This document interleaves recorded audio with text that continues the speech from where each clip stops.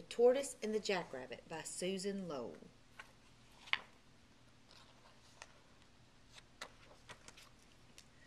One fine day, the desert was full of springtime magic. Seeds sprouted, eggs hatched, cactus buds bloomed.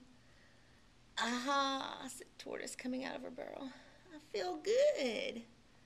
I feel fast. Jackrabbit turned one of his huge ears in her direction. Silly Tortoise, he laughed. You drag that heavy shell wherever you go. As for me, I'm free, free, free. Zig, Jackrabbit leaped left. Zag, Jackrabbit sprang right. I'm the fastest runner in the desert, he bragged. Tortoise looked patiently up at him with her old eyes. Let's race, she said. Now the other desert animals gathered around. I'm sure to win, said Jackrabbit. Prove it, said Tortoise. So they agreed to race. I'll mark the course, squawked Roadrunner, and off he ran. Over the hill, across the dusty flat space, under the mesquite trees to the waterhole. I'll draw the starting line, hissed Rattlesnake as she slithered across the sand. Tortoise and Jackrabbit took their places side by side.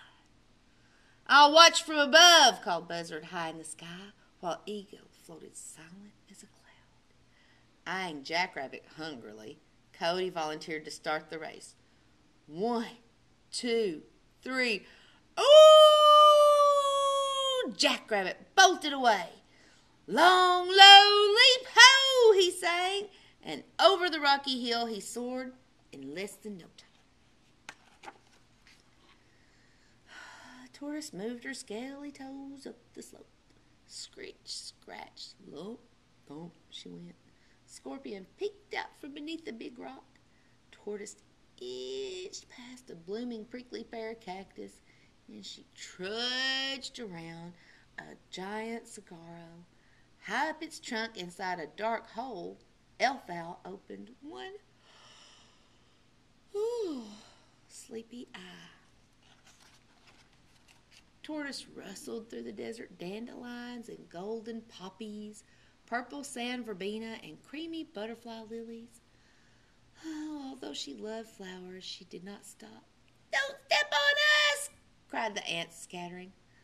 I won't, sighed Tortoise in her dry little voice as she lumped and bumped along. Meanwhile, Jackrabbit came to the dusty flat place. Long, low leap, ho, he said, and skipped across.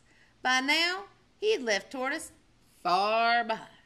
Under the mesquite trees, he saw a patch of tender, sweet, delicious grass, and he stopped to nibble it. By the time he had eaten his fill, he felt so drowsy that he lay down in the shade and fell fast asleep. Tortoise plodded down the hill. Scritch, scratch, lump, thump. She was tired and hot, but Tarantula waved his 8 furry arms to cheer her onward. At last she too came to the dusty flat place. Help! A terrible fast monster with round black rubber feet.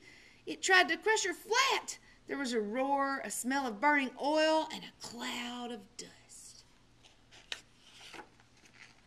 When the dust settled, Tortoise crept out of her shell.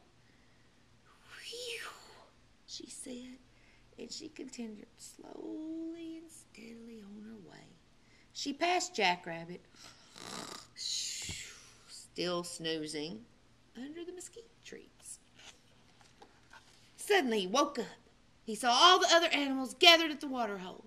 The quails had even brought their children like little brown eggs on legs, and Tortoise had almost reached the finish line. Jackrabbit flew past light-footed deer, somersaulted over Stinky Skunk, left Gila Monster in the dust, and never even noticed Shy Kangaroo Rat. He hightailed it faster than ever, past Hairy Pig like Javelina, and then whoops! He crashed right into Sly Coyote and skedaddled, but long, low leap.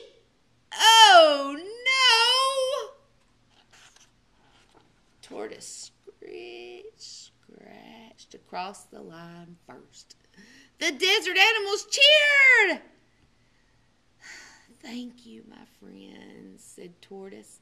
Evelina handed the winner a beautiful spring bouquet. And slowly, happily, Tortoise ate it. The